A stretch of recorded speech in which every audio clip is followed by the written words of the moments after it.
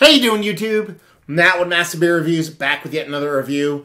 And, yeah, a little bit more Canada action. I guess you would say more Quebec-centric action in the form of Les Trois Mousquetaires. It's their Imperial Weizen. This was actually sent to me by a viewer by the name of Jacob. Thank you very much, Jacob. Super excited to give this a whirl, as I am all beers, but these in particular because I'm a big Three Musketeers fan. Love their beers, and he sent me this, and he sent me their Porter Baltic or Baltic Porter, whatever you want to call it. Love the shit out of that. You probably already saw the review if I put it up before this one, which I should have because I did that a couple days ago. Anyway, love that one. Super excited to dive into this sucker because, one, from brewery I like, and two, it's aged as fuck. 2008 version. You're looking at, 8 years on this sucker, as this is almost October of 2016. So, yeah, just chomping at the bit to get in this sucker. So I will stop yammering for a second and start yammering some more and start talking about it. So here we go. As far as what it says on the bottle, super old ghetto label. Mika agrees. As far as what it says Les Trois Mousquetaires Imperial Weizen, 1998-2008. So their 10-year anniversary. 10% alcohol by volume. On the back, ton of French. No idea what it says. Other than the fact that it is again 10% alcohol by volume. And that be that. It's not cold at all, and I think I'm gonna dig it that way. So yeah, it's probably about I'm guessing right around like 55 to 60 degrees. So yeah, let's pop this top. Ooh. Okay, left hand. I think I remember this last time I did a cork and cage from Canada. I think I got a lefty cork and cage. Nice pop on that sucker. Yeah, always weird when you get nose, so let's give this a nice pour. See what she's got. Imperial Hefeweizen. Okay. Go under here, look, I don't know. Style-wise, not a style you typically come across more times than not. You're talking about an Imperial Hefe. You're probably, I'm guessing, going to get a bunch of kind of your jacked up Saison traits, but at the same time you're going to get a little bit of Doppelbock fun in there. You might be able to get a little bit of banana, a little bit of fruitiness, definitely a bit of funkiness, hopefully a nice kind of wheat winey kind of vibe going on. But yeah, pinky finger, quickly receding head, as white as white can be, pretty rocky stuff, left with a really beautiful kind of like hazy, funky, but with electric carbonation kind of body going on. There's like carbonation coming through, but every couple seconds, I don't know if you can see it, it kind of like has this burst of carbonation coming up through it. So it looks fun. It looks like it might be a little bit sideways, but we don't know until we get in the nose or actually get in the mouth. So let's get a nose on her.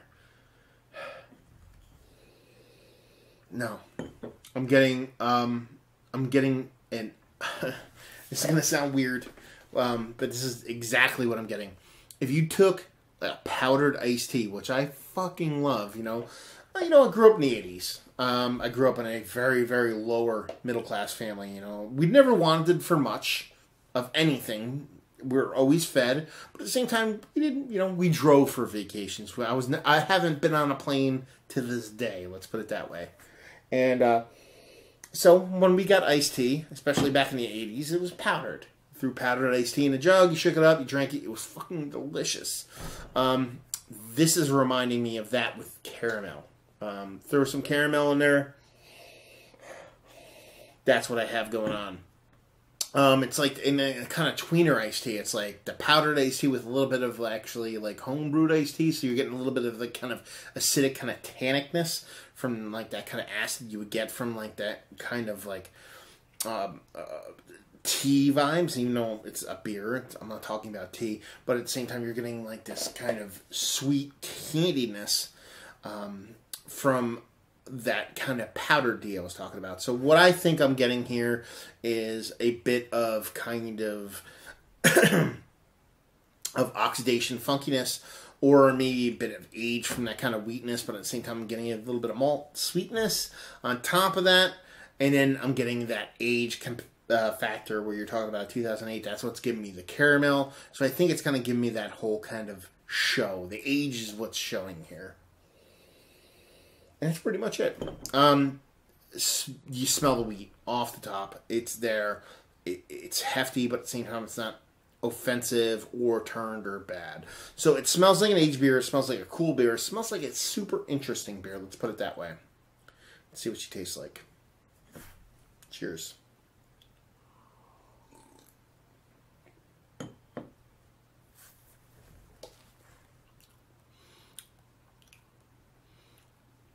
It's delicious. It's delicious. It's like if you were to take a traditional Hefe and you were to doppelbop that, let's put it that way, kind of like double it up, which is what this is, and then throw some really fucking smooth, very gentle kind of caramelly carbonation kind of, or not carbonation, flavoring going on in there. That's what it is, and it's really delicious. This is aged beer. This is aged beer to a T. What did this taste like when it came out? I have no idea whatsoever. Would I liked it when it came out? I'm guessing just for a couple of reasons. One, I like it now. More times than not, there's a beer rarely turns from a shitty beer to a good beer. Sure, it can turn from a nondescript kind of neutrally, kind of Switzerland style, I don't know what's going on kind of beer into a good beer.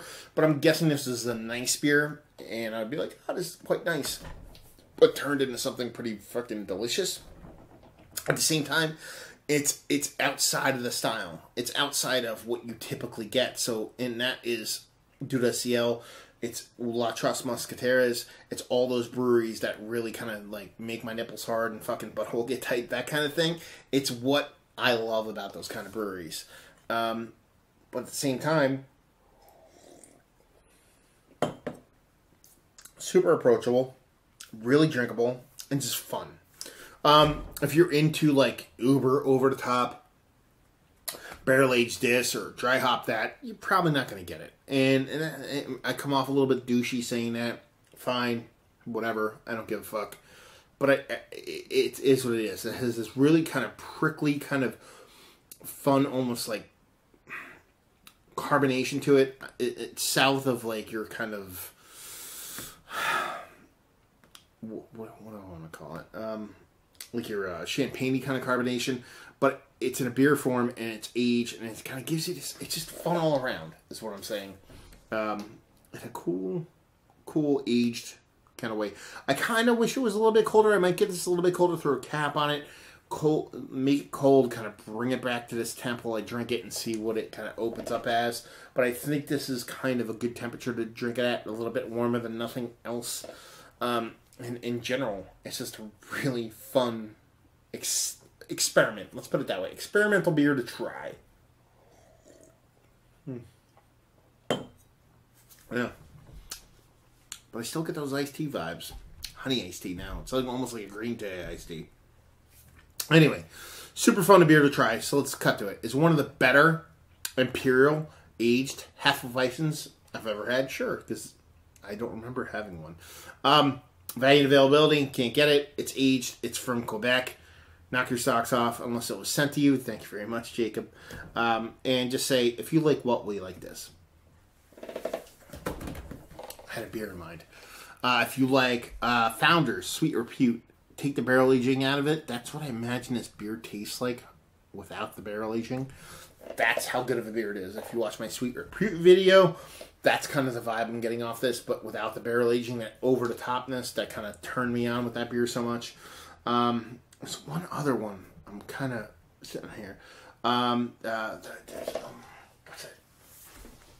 The Pompier beer. It had a champagne yeast thing going on with that thing. I don't know the actual name of it, but that's not the beer I'm thinking of. I don't know. I'll have to comment on this. I'll have to put it in the body of the with a beer review, if I actually remember it. But it's reminding me a little bit more of another kind of beer, but same but different. But in general is, if you like what we like this. If you like... it's interesting